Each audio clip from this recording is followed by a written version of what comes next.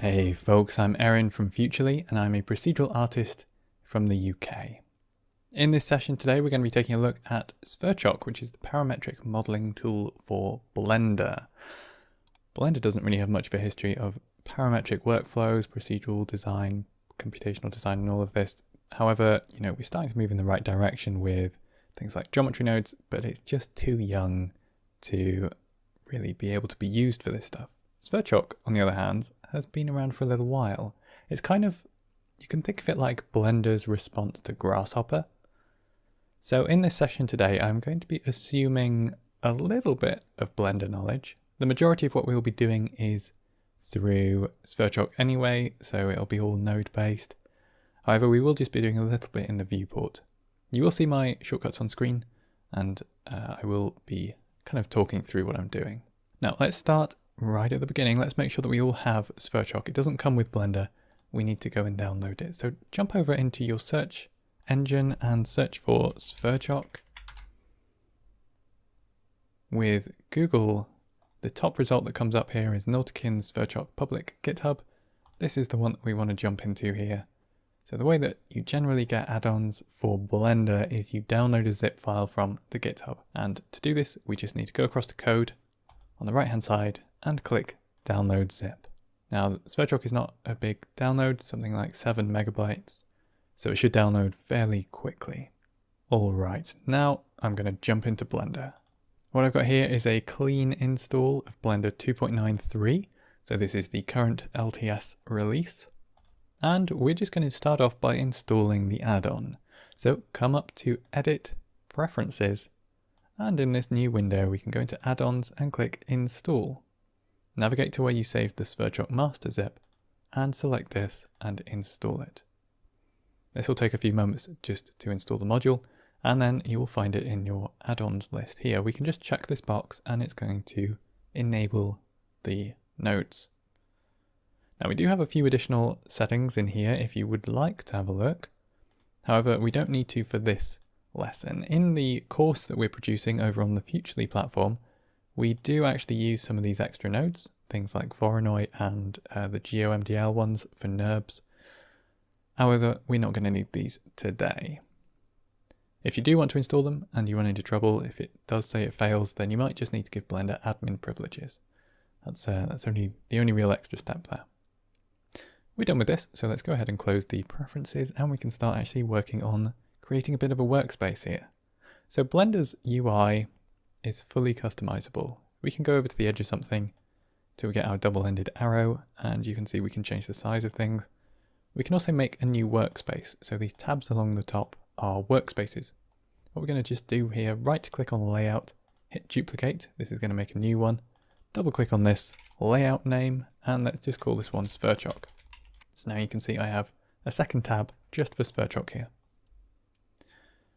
What we'll be doing is joining a few of these together. We don't want windows as we have them here, so let's go ahead and just, when our mouse changes, we can right click and join areas. So let's drop our 3D viewport down.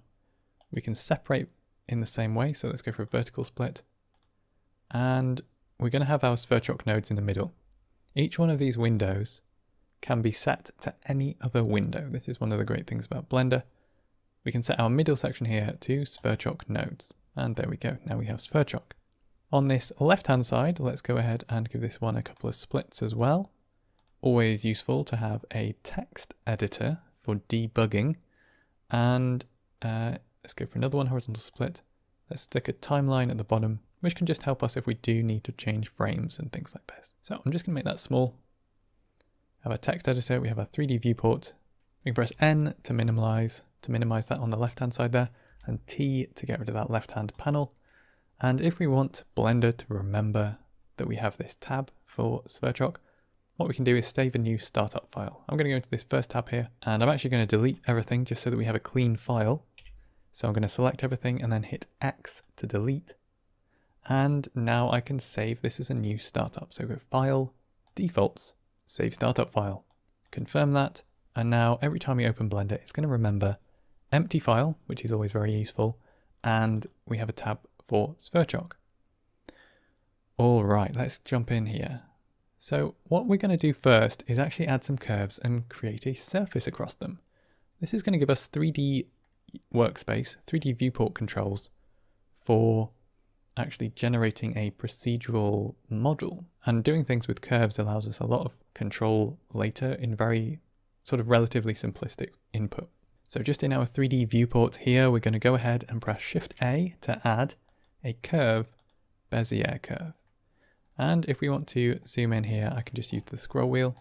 If I want to pan around my view, that's pressing and holding the middle mouse. And we can shift middle click to pan sideways.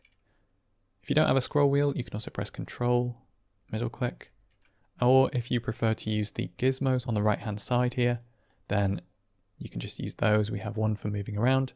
We can also jump into our orthographic views with this. And we have zoom, pan, and the bottom two will just jump into camera if you have a camera and switch between orthographic and perspective. So very useful. So that's that. Let's jump into edit mode now so that we can actually modify our points on this curve. I'm going to press Tab to jump into edit mode. And now I can actually start modifying this. So I could grab one of these curve handles and move it around. If I want to select multiples here, I can right click, subdivide. And now if I want to move this third one, let's press G. So G for grab. And then you can also press S to scale or R to rotate. Pressing R twice gives you trackball rotation. So that's basically all of your controls there. So I'm just going to be rotating these with trackball rotation and scaling them and grabbing them to give myself a little bit more shape. What I'm going to do here is I'm going to create a sort of general first shape, sort of generic shape here. And I'm going to tab out of edit mode. And now what I can do is press Shift D to duplicate. Let's press Y to move this in the Y axis. And then I'm going to press left click to confirm that action. Rather than having to do this multiple times, I can just press Shift R to repeat the last thing we did. So Shift R a few times there just to give us a few curves. Now, if you want more space in your 3D viewport, you can press Control Space, and that is going to maximize a window. Whichever window your mouse is over, it's going to maximize that one. Okay, let's give our curves a little bit of a different shape. We're going to just randomize this a little bit here. Just literally box selecting. I might make additional subdivisions, and I'm just scaling and rotating and grabbing just to create a little bit more of a freeform flowing shape in here. We don't need to worry about these being planar. They can be any sort of 3D shape. Our surface is just going to loft across them nice and easy. So maybe this one comes out a little bit. We're going to select all and then subdivide to give me the sides, and I'll bring out the bottoms there.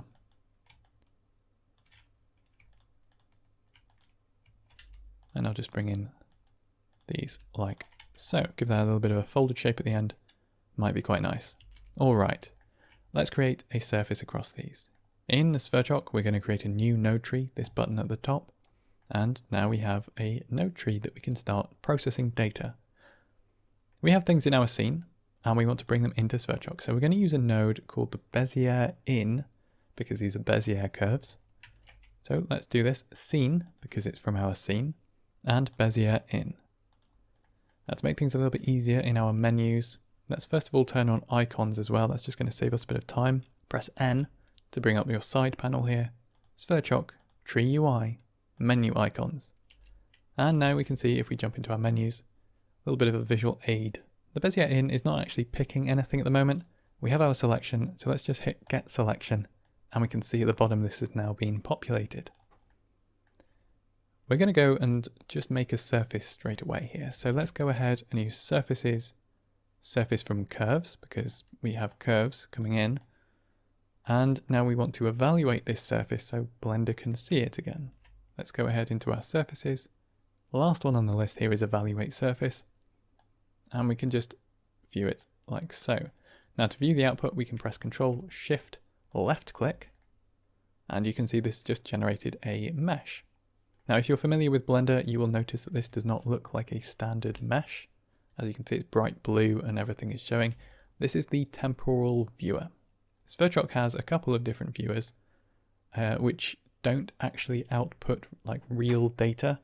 This is sort of a debug tool. We can have a look at specific things like vertices, edges, and faces, and we can toggle those, change the color, have a look at it with sort of smooth shading like this. But Blender doesn't actually have any new objects. This is just a visual aid for us to be able to debug what's going on. And because it's on a Control-Shift-Left click shortcut, it's very, very easy for us to actually bring it into our scene. Now then, right now we have a linear interpolation between all of our different curves. Let's go ahead and change this to cubic. There we go, that's a little bit nicer there. And we can now have a little bit more of a play. Let's expand this section again, Control Space. And I'm going to select one of my curves here. I'm just grabbing handles. You may notice that your handles actually go behind this Sverchok viewer overlay. So it can be a little bit annoying. If you do need to just disable it, you can click on the eye to toggle. Or you could use a mesh viewer output here. So visualize mesh viewer, and that's going to create an actual mesh. I'm going to just go with the temporal viewers for now, just because they're a little bit easier to work with sometimes. Let's toggle this back on, Control Space, and I'm going to move a couple points in this one as well. Maybe make it a little bit higher. Maybe subdivide this left-hand side and bring it out a little bit there. Now, if I want this to update, what I can do is I can change the frame with an arrow key. So I can press left or right arrow, and that is going to update. It's going to trigger a frame change, which will tell Sverchok to update. Now, because a frame change will update Sverchok, what we can actually do is just play the timeline. Now, this depends on how you have Blender set up. By default, this will be space, but there is also a shift space option. And you can see that this number in the top left of my viewport is going around. Now what happens if I start moving things around is you can see that we have this updating more or less live. So it totally depends on how big or small your node tree is, whether or not this is kind of viable to do a live update like this. Sometimes things can get very, very heavy, and so it's actually a little bit prohibitive trying to get a live update out. But just at the moment, we only have a few nodes, so we can create something pretty interesting. All right, so we have this sort of shape, but we can take this further. Let's go ahead and actually put this along another curve. So instead of these being hand positioned, profiles, we can just have these as sort of profiles on their own and position them in space procedurally, maybe along another curve. So what I'm going to do is I'm going to select these curve objects and I'm just going to move them G and then X to move them in the X axis. There we go. And I'm going to trigger a frame update just to move our temporal viewer there. And what I'm going to do as well is I'm just going to add a Bezier curve. So let's go ahead and add another one. And if I go into top view by pressing 7 on my number pad, I can create another spline. In fact, this spline, I'm going to extrude it a little bit as well. I'm going to do something like this. Yeah, I'm happy with that. Okay, obviously we can change this later. Procedural systems are incredible like that. You can essentially sketch out an idea for the relationships between something and then actually fine-tune the details later. So it really is a great platform for sketching. Now we want to bring in our new curve. I'm going to use a new node here, just duplicating that Bezier in, get selection, and now we have this base curve. All right, so we want to find a few positions along it, and there's a special node for doing this called curve frames, or in this case, because we're twisting, we're going to use a curve zero twist frame. So curve zero twist frame. Let's go ahead and throw this on here and have a look at what's coming out the other end. If we just view, here we go, view the matrix through our temporal viewer, you can see we get this little grid. Now a matrix is just a transform matrix in this case, so it has a location, a rotation, and a scale. In this case, we're essentially just pulling out a location and rotation. We're not doing anything with scale. So you can see I can move this along my curve just by changing this t value. And in this case, if we have a look at our curve, we have 1, 2, 3 handles.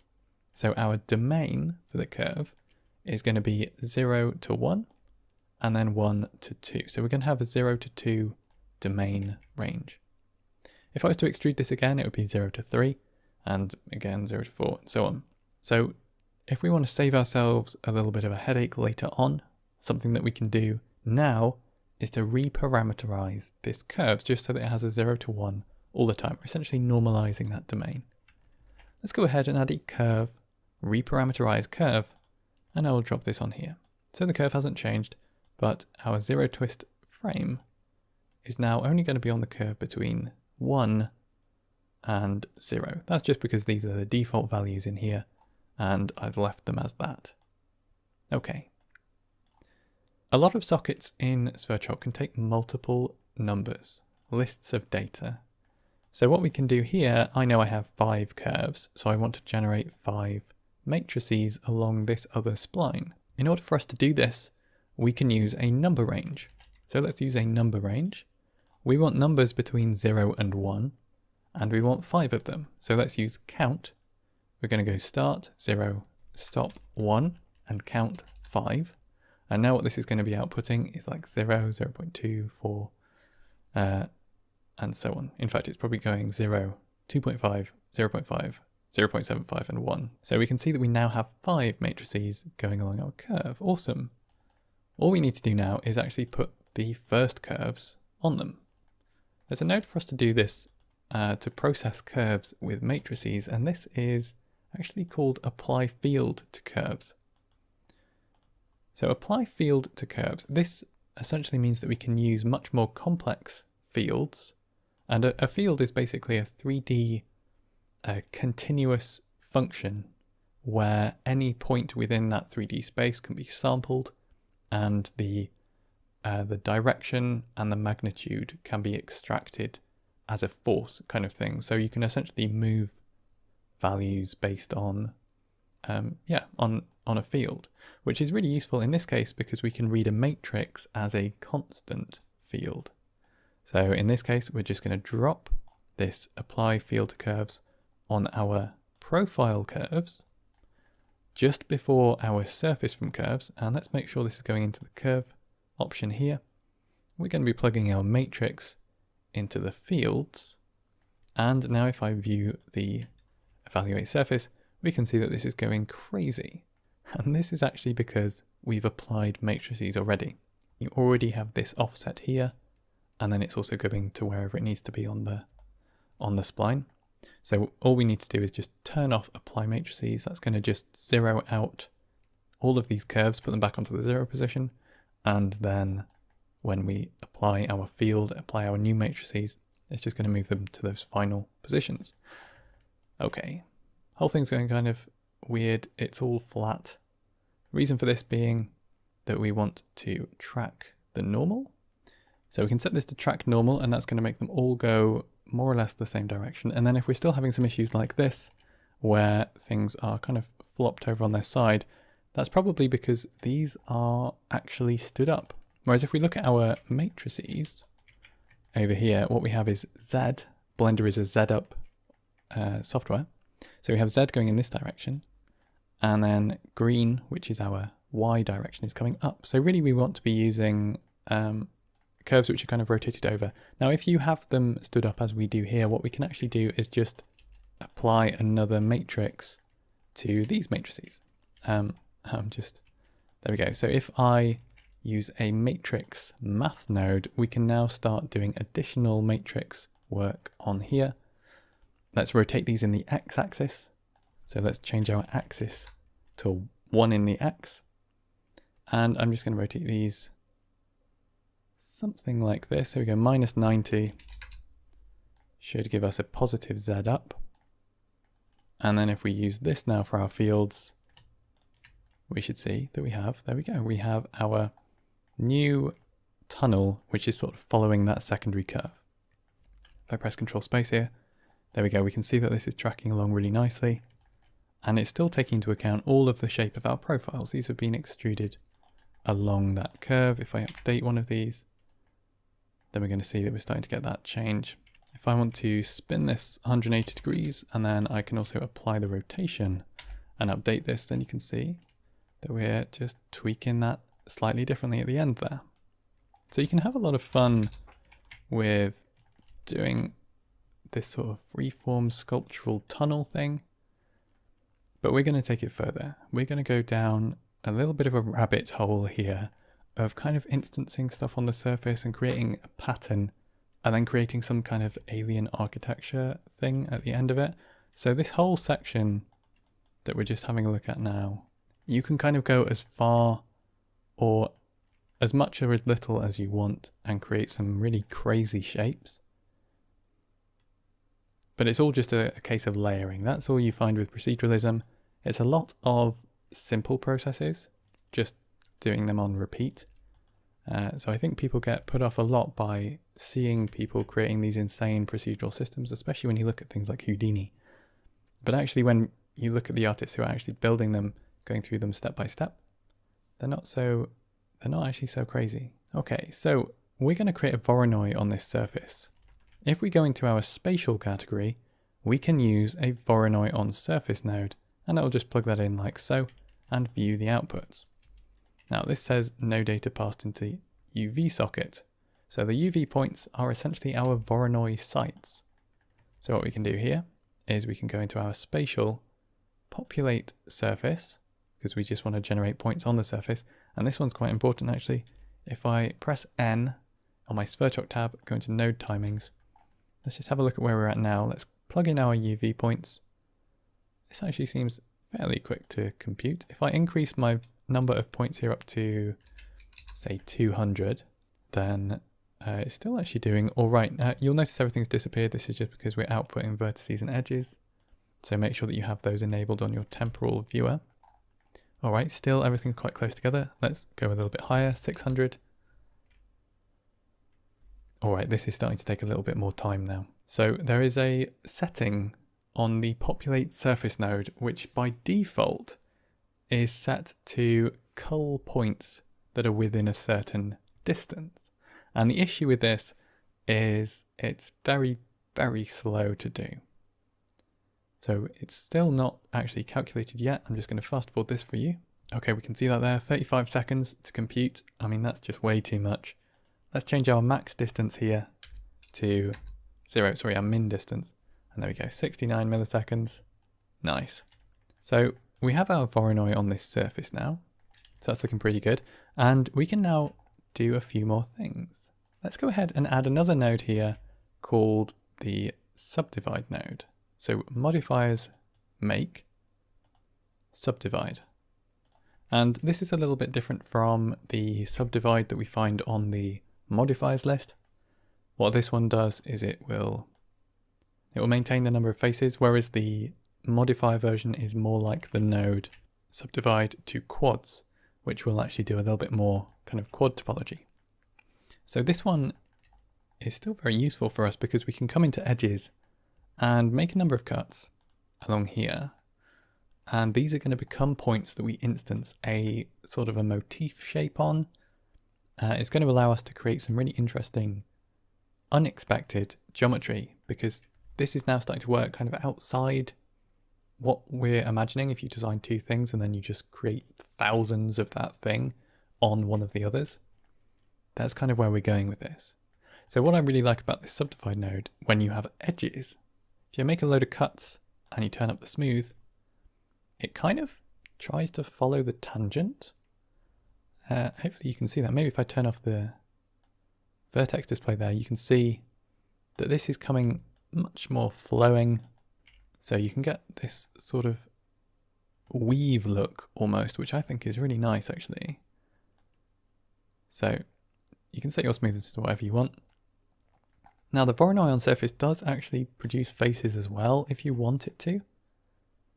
Oh, and that can be really fun for doing stuff like inset special. So we can just use this node, it's very fast. If I select these three and then press V, it's going to automatically connect where it can. And then you can change your inset value. You can maybe turn off make inner, and that's just going to create this kind of Voronoi shell. So that's kind of a nice way to work. What we're actually going to be doing here is, so we have our Voronoi, and let's start off with a very performant method, which has a little bit of a shorter limit on the number of things that we can do.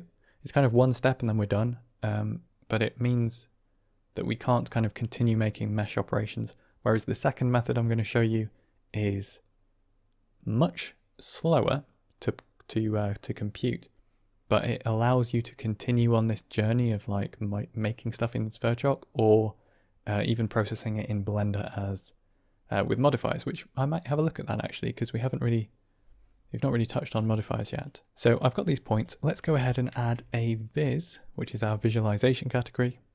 We're going to be throwing in a dupli instancer.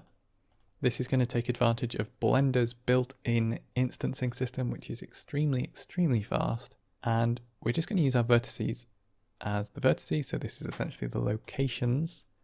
And then we can go ahead and actually make something to instance here. I'm going to do something fairly simple. I'm just going to use a mesh, and I'm going to, if I press period on the number pad, we're going to zoom into that selection. Let's go ahead and press tab to go into edit mode, and then M to merge. We're going to merge at the center just so we have a single vertex, and I'm going to extrude this with E, and let's bring this in the Y direction. Here we go. And let's also give it a couple of cuts with Control R, and then I can scroll to set the number. Let's give it 2 cuts, which I will rotate in the X axis just to give it this kind of like a lightning bolt shape. So there we go. You can make anything that you want. Literally, this is just going to instance any object that you choose. So I'm just making this sort of rod that we can then use a couple of modifiers on. Let's go ahead and subdivide to make it a smooth curve. Go up to 2 levels, and we're also going to throw in a skin modifier. Now if you want to change the radius of this, tab into edit mode, select all of your points with A, and then press Control A to change the radius. I know it's a bit confusing. I'm going to make these middle 2 a little bit plumper. Maybe I'll make them all a little bit up actually. And I might just take my 2 endpoints and scale them out and pinch them down a little bit with Control A there. There we go. So I've just given myself a little bit of a shape here. Something like that is fine. And let me just rename this as well. If I press F2, I can rename this one. I'm just going to name it child so I know what I'm looking for. There we go. And let's now select this in our child here. So you can either select it from the list, but if you have a lot of items in your scene, then you can also use the eyedropper and grab that. So this is all happening on top of our object. Let's go ahead and click this third icon here on the child, which is just going to clear the location. So this is going to go back onto our points. Awesome. So you can kind of see what's going on here. We're starting to get the Voronoi pattern. I've actually left the smoothing off here. If I turn that back on, so we're getting this pattern in here. It's looking pretty cool. I can maybe set smooth shading on my skin modifier there, just to make them look a little bit softer. Damn, I really like how this is looking. You're starting to get a little bit of, you're getting still the sense of the tunnel, although you would have to make the tunnel quite a lot bigger for it to actually still accommodate people walking through. But you do get this sort of sense of permeation, and you could even get maybe light coming through here, which is cool. And because it's all extended, you've essentially got the sort of this expression of the Voronoi pattern happening at each end of this. So from each surface, you're getting that kind of broken up pattern. So anyway, this is working extremely, extremely fast. We have like 17 milliseconds. I can still move around nice and easy. I can change my original object in here. Maybe if I were to extend another piece, then we could see that we have sort of a third expression of the Voronoi. I'm just going to delete that vertex with X and then delete vertex. There we go. So I'm leaving this as is, but we can turn up our subdivide. Let's go up to 10. That's going to make this very dense. but at the same time, it gives us more of a sense of surface. Now, if you're interested in knowing how many of these objects you're actually making, then we want to count how many vertices we have. To do this, we're going to want to use a list main, list length node. Plug this into your vertices and we can press Control left click. Control left click is going to attach a temporal stethoscope. And the number that this puts out is 17,194. It's not a small number. It's quite a lot to be working with here. And so for the next part, we are going to turn it down a little bit. We could maybe reduce the number of points on our populate surface. So let's go down to 300. And that's going to make our cells bigger. Although it is going to make it easier for us to actually kind of recognize these cells. Now, while we're still working in this kind of mode here with the duplicate instancer, we can have a look at what happens if we start moving these points around. So if I move this one and then update the node tree, we can see that we start getting more of this kind of horizontalness. And because of the way that we're instancing this object, it's got a kind of specific look to it. If we take the central point and we move it up and rotate that, then you can see that we're starting to get a little bit more variation here. And because we're reparameterizing this curve, if you remember we did this at the beginning, reparameterize curve, this means that we can actually extrude these as far as we want. And it's just going to keep creating kind of an extension of this pavilion. So you could do some very interesting freeform things here. That's just kind of bringing stuff down, and it creates these kind of sort of incidental structures because you're not necessarily able to predict this stuff exactly because it is, you know, it is kind of so far removed from our inputs, and that's quite exciting as a designer, I think. Let's go ahead and maybe make this a little bit less extreme. So I'm just going to bring you in, update that a little bit. And I might come into the side view and just make sure that I'm coming maybe down. And maybe that one comes up a little bit. Just give it a little bit more shape. There we go, something like this. I'm liking that. All right, so I have a shape that I quite like. And what I'm going to do is I'm actually going to go for our slow method, which doesn't unfortunately use Blender's duplicate settings. So what I'm going to do is I'm going to delete my duplicate instancer node. You can see that our meshes are still here. It's because when you delete a node, it doesn't actually trigger the object being deleted. So let's just go ahead and delete that one as well. We can still see our temporal viewer processing these, outputting these. So what we're interested in now, we're only pushing out 8,200. I might still turn this down to 6,000 I think is probably a good place to be aiming for here, just so that we're not having to wait around too much for what we're about to do. You can always turn it up at the end, but I do recommend just while working with Sverchok, which is entirely based in Python, while you're using this toolset, I would definitely recommend turning down settings just while you build stuff up. Okay, I'm going to also just disable the make faces on that, which I'd had left on from before. And now we're going to grab our child object, this one here, and we're going to bring it in. So to bring in a mesh object, we're going to use the get object data node. Select this, get selection, and now let's have a look at the output. Here we go. So we just have these 4 points. And this is because the get object data by default does not look at the modifier stack. Not good enough. We need this to take into account the modifiers. So hit post. There we go. And I can just plug in my modifiers, my polygons there. And we can see that this is looking great. We have a lot of edged loops considering the kind of the simplicity of this shape. So I'm going to want to remove as many of these as possible. Let's go ahead and search for, so search, by the way, is at the top of your node menu. If you ever watch other videos of people using Sverchok, you will probably notice that they search more often than using menus. This is just because it can be it's a lot faster once you know what you're looking for. In this case, we're looking for limited dissolve. Let's just grab the regular one. Select these three. Let's press V to join everything together automatically. Now the angle here is in radians, so a default 5 is huge. Let's set this down to 0.1. That's doing pretty good. And let's also use the dissolve boundaries just to make sure that we don't have anything too close together. I might leave mine like this, which I feel like has relatively good topology. A couple of n-gons, but largely we do have these quads.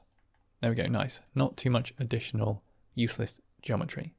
So I have this limited dissolve, and I have all of these points as well. There we go, all of these positions. We want to use these positions as locations. So whereas before we used an apply field to curves to bring matrices in to move stuff around, in this case we're going to use the mesh equivalent, which is under transforms, the apply, matrix apply verts. So I'm going to drop this on here. We're using it from our child object because it is the, there we go, the child itself. And the matrix input here, we're coming from our subdivide. These are all of our locations. And before I click that, I am going to save just to make sure that, well, it's just good practice. Before you plug in any heavy calculations, always good to save. So this is just going to take a few moments to calculate. There we go, not too bad, about 6 seconds for me there. And we can see that we're starting to get this pretty big shape actually. So if I turn off my vertices and my edges, there we go. So we're just down to the meshes themselves. Now this is going to look exactly how it did before, right? With the duplicate, but so why are we waiting 6 seconds now? Why do we need to go through this? Well, it's because we can now transform these as real geometry, which means that we can pass this out to Blender and apply modifiers to it. Let's go ahead and have a little play with that because that can be a really fun way to come up with some new forms. So rather than using our temporal viewer, I'm going to delete this and we're going to use a viz mesh viewer. And this just allows us to pass out meshes. Let's just save once again, always good practice. And let's go and plug in our vertices. This is going to take a moment. It's just going to load all of these. And then we're going to plug in our polygons as well. There we go. Now, at the moment, these are all separate objects. So on our mesh viewer, let's go ahead and click merge. And this is just going to, if you're familiar with Blender, this is like pressing Ctrl J. It joins two mesh objects into a single object. And because it's doing so many things, 6,000 objects here, it is just going to take a few seconds there, taking around 13 or 14 seconds just to compute. However, we have a lot of freedom now because this is an object. So if I just save here again, let's jump into our layout tab. And this is just going to give us a little bit more space to work in 3D. And let's go and add a modifier on our wrench icon. Let's try a mirror modifier. So that's pretty cool. You could try bisecting in the X just so that you don't have any overlapping. Maybe we also want to do a Y and a bisect in the Y. So we're able to start getting this pretty interesting kind of almost alien topology. Maybe we do it in the Z as well. So we're getting some, yeah, some real complexity in here. Now you could also use a mirror object instead of just using the X, Y, YZ planes, whichever. So let's go ahead and add an empty sphere. And I'm just putting this in a kind of random place right now. Let's go ahead and just hover over the mirror object, press E. This is going to bring up the eyedropper. Select our empty. And now we can see that we can move this around. And because we're using Blender now, the modifiers within Blender, we're able to do this in a relatively performant way. We can also try rotating things, or, you know, rotate them in different angles as well to create different effects. Now if I was to turn on all of my different axes here, then this is going to have much more of an effect as we start rotating things around and changing things. So you can have a lot of fun with this. Just kind of seeing what kind of stuff you can come up with. If you ever want to reset the rotation on something, the shortcut is Alt-R. So Alt-R is just going to bring that back to 0 rotation. And maybe if I bring this over here and then I flip the Y, then we're going to get this kind of shape out of both sides here. There we go. Okay, what happens if you want a more homogeneous surface? Right now it's all very bitty. I can understand why this might not appeal. So let's go ahead and add a remesh modifier. Again, remeshing is not something that you would have access to if we were still using the duplicate system. So on our voxel size, let's go and change this down to 0.05, just to kind of tighten this in a little bit. And we'll check on smooth shading. Cool, so we're starting to create something that's fairly... I mean, it's weird, right? It's not like stuff you would see on the high street. But you can see how this becomes quite an interesting and fun form-finding exercise, where we can start actually generating these kinds of novel topologies and shapes and things. And this is all still live. You know, if I go and jump onto my my original curve here, and we maybe stop this from coming down quite so much, so let's bring it back up a little bit. I know I'm kind of moving stuff blind here, but if I just update the frame, press right frame there, and you can see that this has just created a little bit of a different shape. Now again, I'm just going to zero out with Alt-R, that topology. And here we go. Maybe we just want to rotate this in the Z-axis a little bit there. Nice. Okay. So I'm going to stop here because otherwise I'm going to just tweak this for ages. I love getting into this phase of a sketch, and I mean sketch in like the traditional way where you kind of have this idea in your head and you get it out on paper really quickly.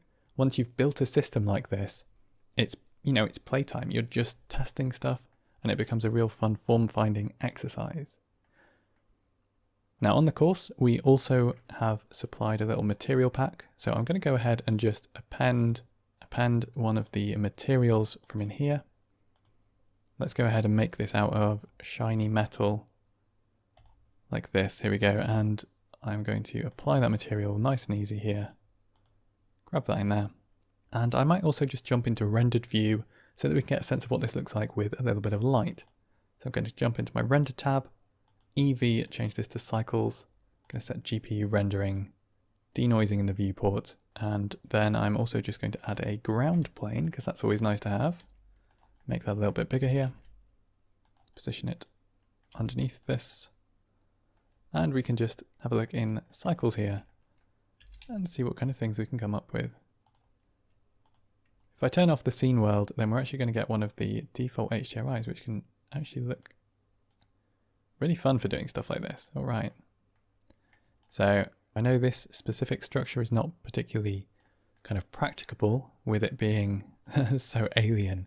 However, the system that we use to build it is, you know, it's actually a very standard system of building curves and processing them as surfaces. You know, if I bring this evaluate surface over that we made earlier and maybe just move it over in the Y so that we can have a look, this and this don't exactly resemble one another, but you can kind of tell how they go together, right? And sure, it's because we've set all of this stuff going on with our mirror, and we can change that. That actually looks pretty cool there. So you can have a lot of fun with this. All right, I am actually going to stop now. So well done if you followed through with me to this point. I hope you've enjoyed this little kind of getting our feet wet with Sverchok. It's a really fun system to get involved in, and Blender makes a really great kind of base system to work in. There's a lot of options for us working with animation and visualization on that side, and using these procedural tools with Sverchok and also the modifiers that we have existing as well, as we saw before. It's going to open up a huge number of form finding possibilities for you. and you can create these really interesting live shapes. So here's a little bit of homework.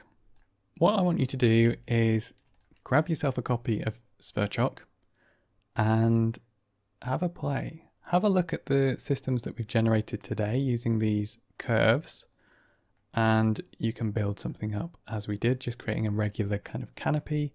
And you can choose, whether you go down the meshing in a more traditional route and using that surface sort of in a more direct manner, or you can do what we did with generating some kind of pattern on the surface. In this case, we did Voronoi, and then instance an object across it, which kind of gives you this vestige of the original pattern while creating a generally pretty different looking surface. So there's so many options. It's almost hard for me to give you homework with any specificity. I want you to create a pavilion. That's the goal here. Make some kind of installation. Think about human scale. Put it around about the size that a human would be able to walk up to it and interact with it. And most importantly, have fun. So go ahead and do that. Share it back with us. Post it on Twitter, Instagram, Discord. Make sure you tag us. And there we have it. Keep an eye out for the Sverchok course. We go in a lot more detail about the... there's a lot of stuff that we skipped over here. And so we're going to take a little bit more time over that for the actual course itself. We have a number of projects that we go through and some basics at the beginning just to get everybody up to speed. So I hope you've had a lot of fun just working through this project, getting to know Sverchok a little bit better. And I hope to see you on the course. I'll see you around.